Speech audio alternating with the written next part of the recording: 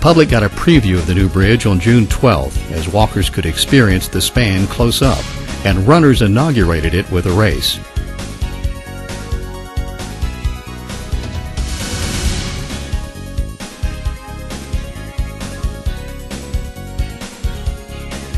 The next day, the bridge was unveiled with pomp and circumstance as dignitaries and the public came together to christen the new span at the ribbon cutting.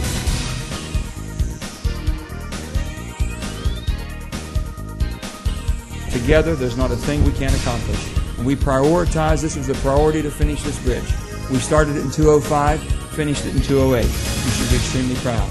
Two states worked extremely well together, knowing they had constraints as far as monetarily. They made it better than what it would have been. It's something that's a work of art, something that we're going to be proud of, and something you're going to be bragging about, and your children will brag about. With that, the bridge was opened, connecting West Virginia and Ohio. History and industry, and engineering and aesthetics. Becoming the first bridge in the United States to use cable stay technology and setting a world record as the longest tide arch bridge in the world.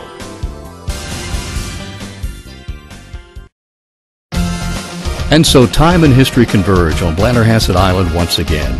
A new landmark shares space with the old, and antiquity holds hands with modernity, with the opening of the Blennerhassett Island Bridge.